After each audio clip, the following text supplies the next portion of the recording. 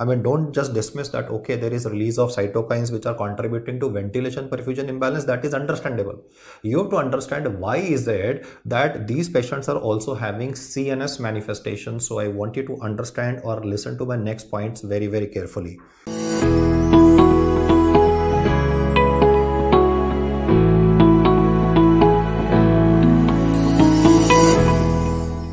Hey guys, welcome back. The topic we're going to study today is Fat Embolism Syndrome. In fact, there are two terms that you will encounter. One is going to be fat embolism, second is fat embolism syndrome. So with majority of orthopedic procedures, especially the ones which are related to nailing in the bone, there can be fat embolism, but the inbuilt systems of the body is going to prevent the development of fat embolism syndrome in the patient. Now let us look at what actually happens in fat embolism syndrome. Subsequent to polytrauma, like this person had a fracture of the shaft of the femur, fat globules will be released in the circulation.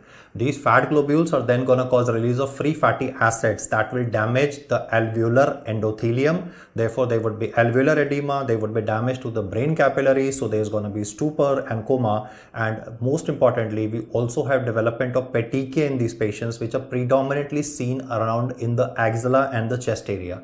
In fact, what I've described before you at the moment are the three important Gerd-Wilson criteria which are useful for diagnosis of this particular condition. Subsequently, I will explain the minor criteria to you as well. So let us discuss this as a case-based scenario. Let us assume this is an 18-year-old guy and he was given a Harley Davidson or a Bullet or any other heavy-duty bike by his father on his 18th birthday, and unfortunately he had a biking accident. Now, luckily, he was using a helmet at that particular point of time, so he did not sustain any head injury. But because the bike fell on the leg of this guy, so there has been fracture of the shaft of the femur, which is going to cause release of fat globules into the circulation. This guy was rushed to the nearest hospital where the best orthopedician of the city operated upon this guy. So surgical intervention for the fracture of shaft of femur, it was, I would say, maybe a fracture that had even caused extensive damage to the soft tissue, and maybe the part of the bone was jutting out. But this guy has been operated upon, he has been taken well care of. Unfortunately, post-operatively, approximately about 12 to 72 hours later. And why I'm calling it unfortunate is because if fat embolism occurs, it becomes very difficult to explain to the relatives why there is a sudden deterioration, because they're obviously not technical people. They don't understand what fat globules or free fatty acids or what's going to be the damage to the endothelium or the vital organs going to be. So post-operatively, what we are noticing is this guy is having sudden onset breathlessness. And well, the nurse noticed that this person was breathless, so she has started this person on high flow oxygen and gave a call to the orthopedician who had operated upon this person, let me say yesterday. But the orthopedician said, well, I'm a little busy in the OT, so let me finish a case and I will come. But if the orthopedician takes a few hours to come, and most of the time that's going to be the case, because obviously he would not be free at all the times to attend to every case. So by the time he finishes his case and comes, it might be actually too late. Why? Because in this particular case, the free fatty acids are going to damage the endothelium of the brain as well. They can be cerebral edema manifestations. So initially, it's a possibility that this person may not be recognizing his parents. He may not be recognizing that you are a healthcare worker. He might be having cognition defects. Subsequently, in fact, these patients can go into coma and you might even have to intubate the patient. Now, for the parents, this is obviously going to be a big shock, because initially this guy, post-operatively, he spoke to his mom.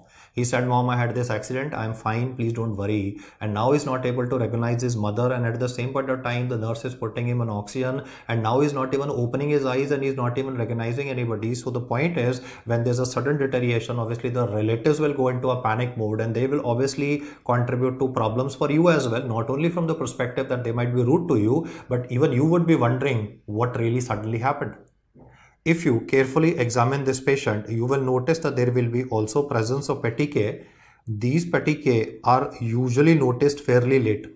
Because see, post-operatively, because the patient's upper part of the body may not be exposed by you for the entire physical examination, because you don't want to cause any discomfort to the patient. So you may not actually examine the axillary area of the patient, but subsequently these petechiae will spread all over, including over the chest, in the front, back, and even on the extremities as well. Well, as I said, what I'm describing before you are technically called as Gerd-Wilson criteria for diagnosis of fat embolism syndrome. And while describing these, I also want to say that you must be very, very careful while attempting the MCQ, because one of the important differential diagnoses of this condition is pulmonary thromboembolism. You see, if I gave you a case scenario where a patient has been immobilized, like this particular chap, he was, let me say, not driving a bike, but he was crossing the road when a car hit him and he unfortunately fractured his tibia, or maybe both the tibia. Now he cannot walk. Any patient who is immobilized, like a case of bilateral tibial fracture, or it could be even a lady who's recently given a delivery or has had a baby post a cesarean section. So my message is, any patient having prolonged immobilization for 2 to 3 days, complete bedridden, there could be development of clots in the soleal veins, and these clots on the soleal veins can then embolize from the primary side via the inferior vena cava to the right side of the heart and then into the pulmonary circulation, contributing to pulmonary thromboembolism. The message is, pulmonary thromboembolism will also present with respiratory distress, but there will be no CNS manifestations in these patients. I mean, you are not going to have a development of a fast onset coma in a patient of pulmonary thromboembolism. Yes, hypoxia can contribute to a bit of drowsiness, or initially the patient might be even having aggressive behavior, because hypoxia initially makes a person angry. But you will not have coma, you will not have petechiae. So you must always consider this in the differential diagnosis before you comment on the diagnosis of fat embolism syndrome. So I mean, every time you read a question related to trauma and there's a respiratory distress, you obviously have to think not only in terms of fat embolism, but even in terms of pulmonary thromboembolism. And one more differential, in fact, I can mention right at the moment. I mean, traditionally I describe a differential when I'm completed a topic, but here what I'm saying is, because in the exam he is going to ask you to make a diagnosis on a clinical grounds. So there can also be pulmonary contusion written in multiple choice question. Now, pulmonary contusion will also occur after trauma, but most of the time the respiratory distress of pulmonary contusion develops as early as 6 hours. When I was describing fat embolism, I was giving you a relatively longish time frame, something in the middle, something like 24 hours, I would say, from a range of 12 to 72. But in pulmonary contusion, respiratory distress is relatively early, and when you do a X-ray in a patient of pulmonary contusion, you will notice that there would be localized, I mean, whichever lobe of the lung is the one which is traumatized, you would be having localized ground glass opacities. In contrast, when it comes to pulmonary thromboembolism, I've described about radiological findings like Hampton's hump, which would be very characteristic and would be easily identifiable. Or you can do a CT angiography in a patient and you would be able to see a big saddle embolus, which is obstructing the pulmonary arterial bifurcation, contributing to hypoxia, contributing to ventilation perfusion mismatch in the patient. So once we are clear about these two differential diagnoses which have to be kept in mind, and I want to highlight once again, it is not the duration that matters, it is the antecedental and the concomitant information that is given in the question. Let's have a quick look at what really happened in this case, though I have shown you an animation in this case, which is a new addition in our I would say the PL 4.0 edition, and our objective has been to introduce the visual memory component, or rather enhance the visual memory component of your brain. So this is what I said. Ultimately, fat globules have been released. You can take this as a representation of the shaft of the femur. This is going to be acted upon by LPL, lipoprotein lipase, which is going to contribute to generation of free fatty acids. The bad guys here are free fatty acids, because they are the ones which will be damaging the capillaries which are surrounding the alveoli. As a result of the damage to the pulmonary endothelium, two things will happen, and listen to these words very carefully. I am not saying that there is any increase of hydrostatic pressure in the pulmonary vessels which will cause leakage of fluid. I am saying there is a physical damage to the pulmonary endothelium. So there is going to be leakage of fluid out of these blood vessels into the alveoli. There is going to be ultimately a alveolar edema occurring. And along with this alveolar edema, we also find alveolar hemorrhage, because after all the blood vessels are damaged, so there would be bloody fluid present. So alveolar edema and alveolar hemorrhage will explain why are these patients going to have development of respiratory distress. The SpO2 the patient is falling, and initially any hypoxic patient will be angry and he'll say, do something doctor, I'm not getting breath. But gradually as the oxygen levels will fall, you will notice that the person's ability to recognize his vision component, everything would be compromised. So ultimately what's happening is that free fatty acids and the damage to the pulmonary endothelium will cause release of cytokines. And now we reach an important part of our discussion. I mean, don't just dismiss that, okay, there is release of cytokines which are contributing to ventilation perfusion imbalance. That is understandable. You have to understand why is it that these patients are also having CNS manifestations. So I want you to understand or listen to my next points very, very carefully.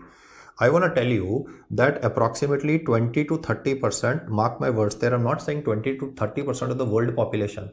I'm saying 20 to 30% of those cases who are having fat embolism syndrome are having CNS manifestations. So the query of most of the doctors is that, sir, after all the cytokines and the free fatty acid, they're damaging the lung endothelium. So how do they end up on the left side of the heart so that from the left side they will go into systemic circulation? I mean, are you telling us that the fat globules can traverse via the capillaries and come to the left side of the heart? Well, that is obviously a possibility, but most importantly, they've demonstrated that in 20 to 30% cases of fat embolism syndrome, the patient might be having a patent fossa ovalis. If there's a patent fossa ovalis present, the incidence of CNS manifestations is approximately 20 to 30% of the total cases, and these patients have been documented on transesophageal echo to have a patent fossa ovalis, because of which there can be the passage of fat globules directly into the left side of the heart. And once they go into the left side of the heart, then they will obviously be thrown into the systemic circulation. And once they go into systemic circulation, that is when the brain will also be involved, and the capillaries of the brain will also be affected. So I want to highlight these facts that in approximately 20 to 30% cases, not of the entire population of the world, there is the PFO, but in cases who have developed fat embolism, PFO has been documented on TEE. Therefore, cerebral circulation will be affected. You will initially have cognition issues, stupor, and then subsequently development of coma, for which the person will definitely require intubation. Why intubation? Because I can say like this, that any person who cannot maintain his airway, there is a high risk of aspiration pneumonia developing in this patient. So CNS manifestations will start occurring. As I mentioned even in the starting of the discussion, I said if a patient is undergoing any kind of orthopedic procedure, like if a patient is undergoing a intramedullary nailing, even then fat embolism can occur, no issues with that. But somehow the critical mass of fat globules, the critical mass of lipoprotein lipase contributing to free fatty acids is not generated to trigger all the manifestations that I'm saying. So a large number of I would say cases will definitely be present, but they never come to clinical limelight, or they never come to clinical attention. So I've written asymptomatic fat embolism syndrome can also be present. I mean, this looks like a very surprising term, asymptomatic on one hand, and gross manifestations where the patient's relatives are ready to, fight with you. So very two diametrically opposite things that I've said, but both are a possibility. You need a critical mass of cytokines being produced, critical mass of free fatty acids being generated, so that the manifestations will occur. The usual cause, as I highlighted in the initial part, is going to be polytrauma. So we not only find that it is fracture of the long bones, but even the pelvic fracture, which is usually seen in road traffic accidents, can contribute to this manifestation, apart from the hemorrhage component that it can be associated with. Another important cause to be remembered, though I will say that majority of MCQs will describe trauma, even pancreatitis has to be kept in mind. Then is diabetes mellitus. Very surprising. I mean, a lot of guys, they message me and say, sir, how did you say diabetes mellitus contributes to fat embolism syndrome? So I just want to say that in people who are having diabetes mellitus, anyway, triglycerides are very high. So when triglycerides are very high, lipid profile is grossly deranged. I mean, triglycerides in diabetes can be shooting beyond 500 mg/%. So this kind of a deranged lipid profile can not only contribute to diabetic patients developing acute pancreatitis. Listen to my words carefully. I said hypertriglyceridemia. Hypertriglyceridemia is an independent risk factor for acute pancreatitis. Hypertriglyceridemia is also a documented risk factor for a person having fat embolism manifestations even without trauma. That's the surprising thing. Then post joint reconstruction surgery, orthopedic procedures nowadays, you will notice that these are computer navigation aided, but in spite of that, joint reconstruction surgery will involve a bit of hammering, chiseling. You have to remove the old head of femur and deploy an implant. So because of all the drilling and the chiseling that is going on, again, fat embolism manifestations can occur. Then you will notice a lot of people who are going in for I would say cosmetic surgery, liposuction. I'm not talking about bariatric surgery, which is a definitive method of losing weight. Liposuction, just to get rid of the belly, pot belly that a person is having, because the BMI is on the higher side and person wants to look relatively better. So tummy tuck is the casual word that people might be using for this liposuction and remove the centripetal obesity component. Then this liposuction, again, when they sign the consent form, it is written that fat embolism can occur. If a patient is very sick, for example, if a patient is having total parenteral nutrition being received for since he had extensive burns or he had a massive GI surgery, then even parenteral nutrition, you are giving fats into the body. So some component of that can definitely contribute to free fatty acid generation, and again the cytokine production can occur. The next part is actually not seen by we civilian doctors, but is seen by doctors who are in the Navy, that is decompression sickness. In decompression sickness, when a diver is coming up from, you see, when he's like 100 meters below the sea level, they are instructed to gradually come up.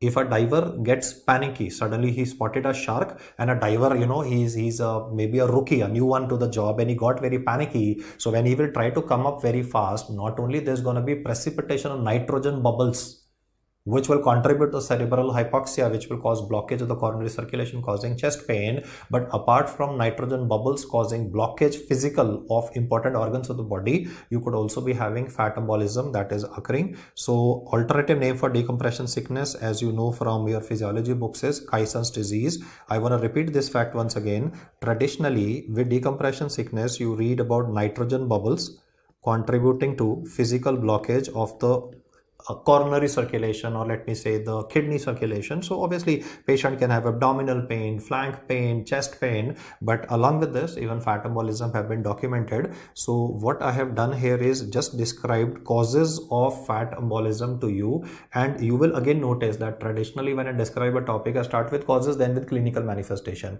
But this particular topic, you see, the question when it will be given to you, the framing of the question will be given in a fashion that he wants you to get diverted and start thinking in terms like pulmonary thromboembolism and pulmonary contusion. So you have to keep that in focus. And obviously if he mentions any of these terms initially, he says patient underwent a liposuction, patient underwent a post joint reconstruction surgery. I wrote the word injury here to initially highlight the fact that during joint reconstruction surgery, even if it is robotic, even it is computer navigation aided, still some injury can occur with the hammering and the chiseling that is going on, because you need to remove the old head of femur, deploy in a new one. So related to that, that's why the injury word initially came up. So if you are having any of this information that I have highlighted currently on the board, I put the entire thing in the domain of yours just to highlight that if any of these points are given, anyway you will be more confident in answering as fat embolism syndrome in a patient. Just to set the record straight, I'll just give you some figures also. They've documented the fact that even when it comes to polytrauma, listen to my words again very carefully. This time I'm not saying that a person is having any routine orthopedic procedure. I am saying if a person is having polytrauma, the incidence of fat embolism is as high as 90%. Shocking, right? But fat embolism syndrome incidence is approximately 2%. This highlights the fact that what I was saying initially, that human body has huge powers of healing itself. Every time something goes wrong in our body, every time there are cytokines, every time there's going to be, I would say, free fatty acid generation and damage to the capillary endothelium, the body will try to set things right. So even if you have fat embolism, that does not prove the fact that somebody will be having fat embolism syndrome. And that is the reason why these criteria have been devised, so that we are very, very sure about our diagnosis and we can start treatment of our patient accordingly. And if, you make a wrong diagnosis, it was pulmonary thromboembolism, you could have saved the patient by doing either a thromboembolectomy or going in for thrombolysis. If it was pulmonary contusion, the guy will end up in ARDS. So you could have actually intubated the patient and put him on a ventilator protocol, so that at least the chances of this patient expiring could have been minimized. So my point is that if you deploy the criteria properly, you will be able to make a more accurate diagnosis of your patient. So let's have a look at the major and the minor criteria. Since the major ones I have already spoken about, I'll write them subsequently. But initially we will now begin by describing the minor criteria that you will notice. On vital examination, there will be a tachycardia. The patient will also be febrile. So this is supportive evidence that you will notice being given in the question. Then if you do a fundus examination, important part to be done for diagnosis of fat embolism syndrome, you will be able to see retinal changes. Now, what kind of retinal changes can be anticipated? One would be the break in the column. Like you can see the retinal circulation, you can see the retinal arteries. The fat globules will be physically blocking the retinal circulation. That's one of the manifestations that can be present. Or in fact, there could even be retinal petechiae. Repeat the fact once again. Either it could be that retinal artery per se is having a breach, that is the fat globules are causing a physical blockage, or by that matter of fact there could even be petechiae noticed on fundus examination of the patient. Then the fat globules will be affecting the kidney circulation as well as the liver microcirculation. If the kidney circulation is affected, this same patient, you will notice when the record of input output, you will notice that the output of this patient is substantially reduced. Normal urine output should be 1 ml per kg per hour, but for past few hours the urine output of this patient will be substantially reduced. I mean, anuria, oliguria will be talking about entire 24 hours. I'm saying even if you look at the output monitoring of this patient for the previous, let me say 3 hours, 4 hours since he had an onset of symptoms, a drop in the urine output of the patient will be noticed. The damage to the liver circulation will contribute to icterus. This finding may actually be missed because the patient was lying with his eyes closed. So in any comatose patient, obviously eyes are closed, so you might actually miss it. So you just need to open the eye and you will notice the unmistakable yellow tint of the sclera which is present. Hematologically speaking, there will be a sudden drop in the hemoglobin values of the patient. What you compared with the initial report, like you know, you always do a complete blood count pre-operatively. So if you look at the CBC of this patient pre-operatively and post-operatively, the hemoglobin is reduced. So initially you are thinking this guy is having internal bleeding, but simultaneously other features are also developing, like the involvement of the kidney or the involvement of the liver. There's a thrombocytopenia occurring, and which explains the petechiae component. And because it's an inflammatory state, the ESR of this patient will be very high. I mean, going up to 80s, 90s, even going up to 100 as well. In fact, fat is the main villain which is responsible for this problem. So you could also be having fat globules present in this person's urine and sputum. I said a big thing, man. I said fat macroglobinemia. Fat globules could actually be demonstrated. I mean, if you send a urine specimen of this patient or a sputum specimen of this patient to your friendly pathologist, they can deploy special stains like, you know, Sudan black for fat. So, I mean, they can deploy the special stains to actually identify the fat globules. And why is this a minor criteria? I mean, your query would be, sir, if you consider that this is such an important finding, then why did you mention that this is a minor criteria? That is because fat globules in the urine, you see, fat globules in the urine can be written as oval fat bodies. And you will read about me saying oval fat bodies in nephrotic syndrome. I repeat the fact once again. Every time you will read the literature on nephrotic syndrome and nephrotic range proteinuria, you will also read about oval fat bodies and fat macroglobinemia. Similarly, chyluria, filariasis, there is again lymph, and lymph would be, you know, having digested fat. So fat globules in the urine can be present even in chyluria, even in a case of nephrotic syndrome, which is the reason why I can highlight the fact that this would be a minor criteria. The major ones we can summarize once again for practice, though they have already been talked about. The first and the foremost would be involvement of the lungs of the patient. Then can be central nervous system involvement. And third I highlighted was the petechiae. Most of the time, accessory muscles of respiration will already be in use by the time the orthopedician or you or a physician is attending to this case. And along with this, the patient would have already gone into coma.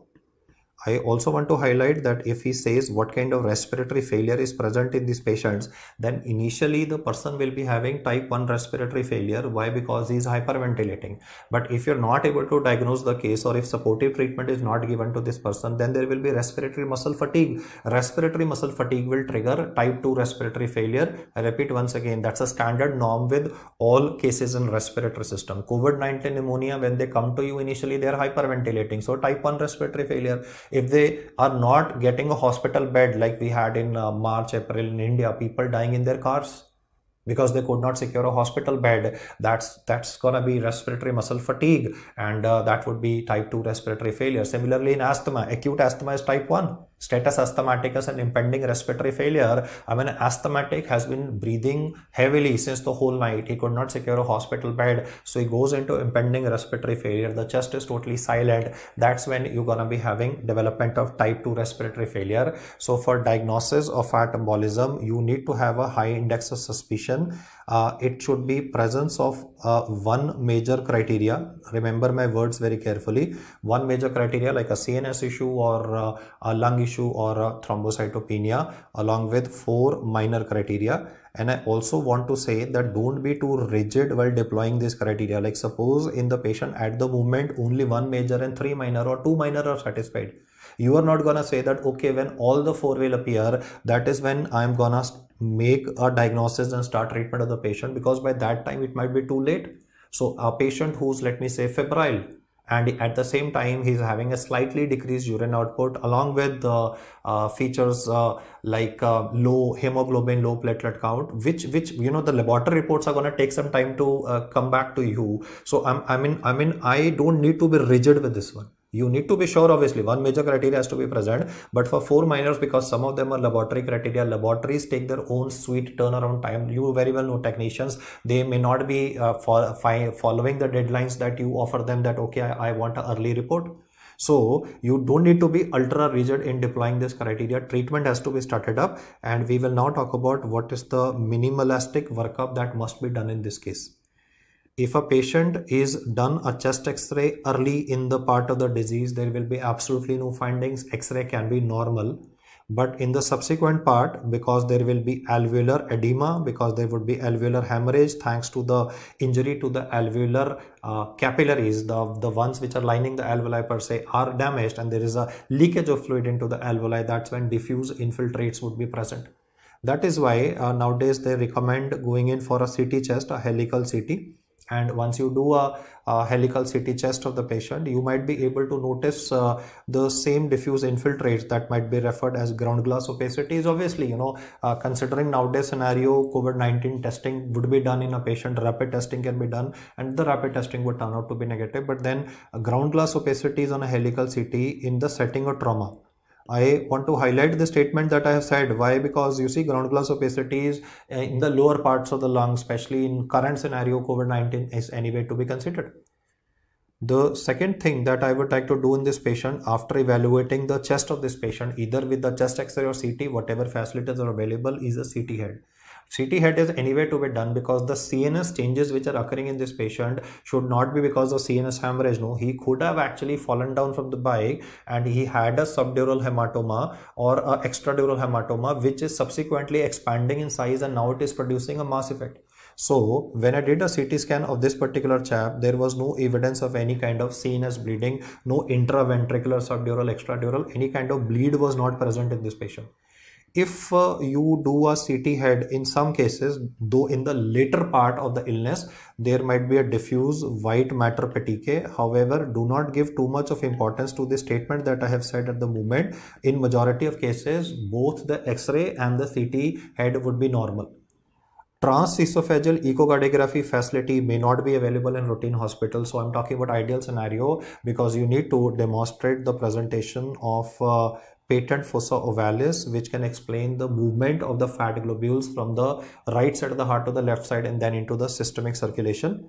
Doppler must be done. Doppler anyway would be available. Why I want to do a Doppler is because I want to rule out deep vein thrombosis. So I'm talking about Doppler of the extremities. I have already explained to you that one of the important differentials of any chap who's immobilized after surgery, it could be orthopedic surgery, non-orthopedic surgery, is development of clot in the soleal veins and embolization to the lungs. There's a separate lecture on pulmonary thromboembolism. Do listen to that. And when you listen to both the lectures, you will notice, one after the other, you will notice the stark contrast that both manifestations present as, and therefore are easier for us to identify. Then again, from the perspective of an institution, a research institution, let me say bronchoalveolar lavage can be done, and this bronchoalveolar lavage can then be stained with stained for fat.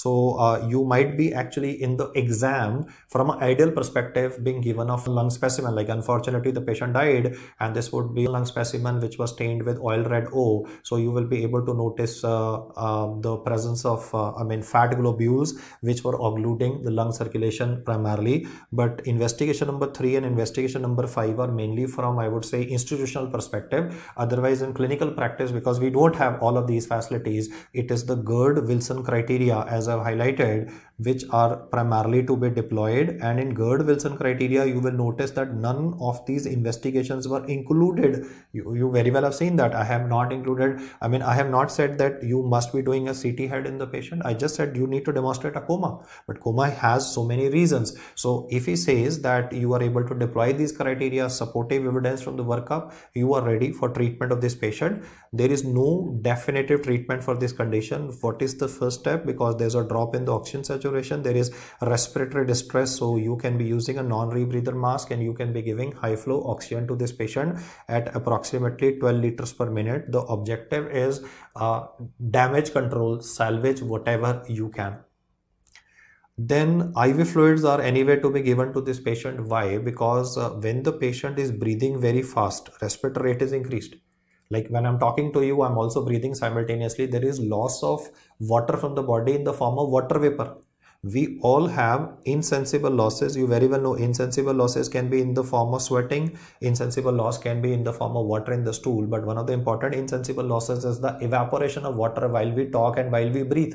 In this person, since the respiratory rate is on the higher side, so insensible losses are definitely increased. So the textbook says that IV fluids should be given to this patient to manage the dehydration component. You don't need to give too much of IV fluids, because anyway there is a alveolar edema present in this patient. But at the same time, he says do not leave the patient to high and dry, in a sense that you are not taking care of the increased insensible losses in this patient.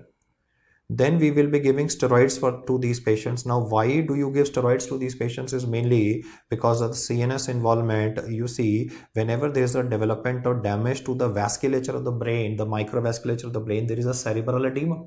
So I want to reduce the vasogenic. I'm not talking about cytotoxic. Cytotoxic cerebral edema seen after stroke, there you use mannitol. But for vasogenic cerebral edema, I will be giving steroids for these patients. And then I'll be also using heparin. Now your query will be, sir, heparin is used in pulmonary thromboembolism when there are clots. Here there are no clots. You are yourself saying there is fat globules and you are giving heparin. Well, my dear friends, heparin, I agree to the fact, contributes to antithrombotic effect. Antithrombin 3 activity is upgraded, so it neutralizes the development of chances of a clot. But if you read pharmacological books, they also say a very interesting fact that heparin has an anti-lipemic effect. So it is going to dissolve the fat globules. Looks a little far-fetched, but true. Heparin not only has an anti-thrombotic effect, but it also has an anti-lipemic effect. And because fat globules are the villain in this case, so we need to handle them by using heparin. It could be plain heparin, or it could be a subcutaneous low molecular weight heparin shot once a day for convenience purposes. We also need to prevent deep vein thrombosis in these patients, because anyway they will not be allowed to move. And if somebody is already having a fat embolism syndrome, and God forbid if it does DVT and then the clot embolizes to the lungs, it's a double insult. So I want to prevent deep vein thrombosis by using compression stockings over the legs of the patient. But at the same time, I also want to say that since he is having fracture of the lower extremity, so this may not be possible in some cases. Like in case of polytrauma, there might be trauma to both the tibia and both the femur of the patient. In those circumstances, this approach, point number 5, may not be feasible as well, and then the chances of DVT will dramatically increase, though I'm trying to reduce that by using heparin in the patient. Also, these patients, because of their medical illness, will be predisposed to stress GI bleeding. So pantoprazole would be routinely prescribed to these patients intravenously. This would minimize the chances. So good supportive care, good nursing care can definitely ensure some chances of survival for these patients. And as far as the mortality of this condition is concerned, yes, the mortality is substantially high, goes up excess of 50%, but that depends upon how early and how late it was identified, and also whether supportive medical care was provided to the patient or not. But if we are able to identify early, if we are able to manage, we have seen cases where the patient was able to pull through this, I would say, catastrophic phenomenon and was able to come out of the mayhem. One of the important differential diagnoses I again want to highlight for this patient would be pulmonary thromboembolism, and the second one I mentioned was pulmonary contusion. And the third differential diagnosis for this I can say is simply that you see, because the patient is comatose, any comatose patient can develop aspiration pneumonia, but then at the same time aspiration pneumonia is unlikely to be having petechiae. Aspiration pneumonia can definitely be contributing to development of damage to lungs. So hypoxia will also contribute to CNS manifestation. So they have to be kept in mind. You need to keep an open mind for this. And one more disease I'll write before you, where you are having a combination of lung findings as well as CNS findings. Lung findings, respiratory distress, CS finding, coma. This disease has been discussed by me in the kidney topic, thrombotic thrombocytopenic purpura. In this thrombocytopenic purpura, the CNS manifestation is the development of acute ischemic stroke. So do read up the TTP diagnosis as well. The list that I made before you is differential diagnosis of fat embolism syndrome. I repeat the fact once again, fat embolism has CNS issues as well as lung issues. A disease which can be having both CNS and lung issues is thrombotic thrombocytopenic purpura, and the subsequent ones that I've written, in these conditions like pulmonary thromboembolism and pulmonary contusion, the hypoxia of the lung disease can also contribute to altered CNS mentation. And similarly, aspiration pneumonia, the patient was, let me say, comatose because of some brain tumor, and then he aspirated. So anyway, I mean, the combination of two findings would still be present, but that obviously can be ruled out by taking proper history of the patient and deployment of the GERD criteria. And fat embolism is anyway, as I highlighted, a catastrophic event. I have seen doctors fumbling for words in front of relatives. In fact, I myself would be fumbling for words to explain why there's a sudden deterioration, because they don't understand the technical stuff. And that is the reason why lots of time, the violence component occurs, that the relatives will say surgery was not done properly. It's not that any surgeon will do some negligence during surgery that subsequently fat embolism will occur. If it has to occur, it will occur. I told you the figures also. Figures can be as much as 90%. It is just that the patient's body is able to handle the stress. And if it's not able to handle stress, then obviously in 2% cases, the fat embolism syndrome will occur, where the mortality rate is substantially high as compared to other medical diseases. So anyway, a good input and awareness of the disease has to be kept so that you are able to solve the questions and are able to evaluate the history component properly. Thank you so much for hearing me out, and keep on working, keep hammering guys, and you'll be able to achieve your dreams.